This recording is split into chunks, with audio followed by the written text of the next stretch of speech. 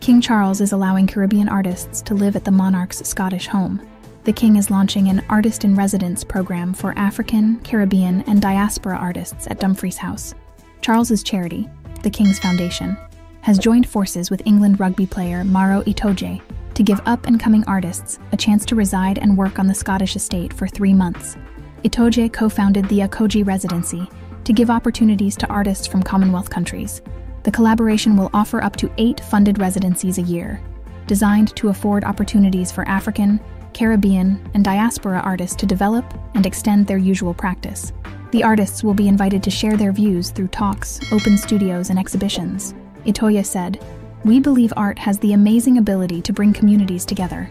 Our residency is a haven for emerging and established and emerging artists alike."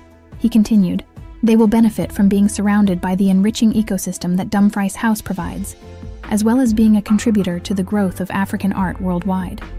King Charles and his charity bought Dumfries House in Ayrshire in 2007. The 18th century home is open to the public all year round and is used for education and training programs. The then Prince Charles bought the house for £45 million in an attempt to restore the residency for the nation.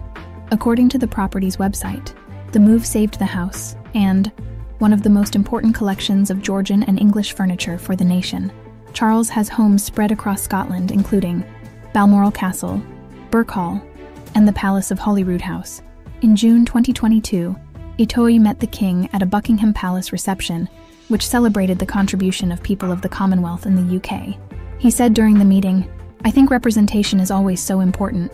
There is that old phrase that you can't be it if you can't see it. If you see someone doing something, that acts as an inspiration and can help them strive to achieve." The first person to benefit from the program will be Nigerian-born Oliver Nwanwu, who is studying for a PhD in African art history at the University of Benin. He uses his work to celebrate the achievements of African people. Simon Sadinsky, executive of the King's Foundation, said, "The residencies, each lasting for 3 months, will give international artists the opportunity to gain inspiration from our beautiful Dumfries House headquarters, while also benefiting from access to the King's Foundation's wide range of specialist workshops, expertise, and skilled craftspeople."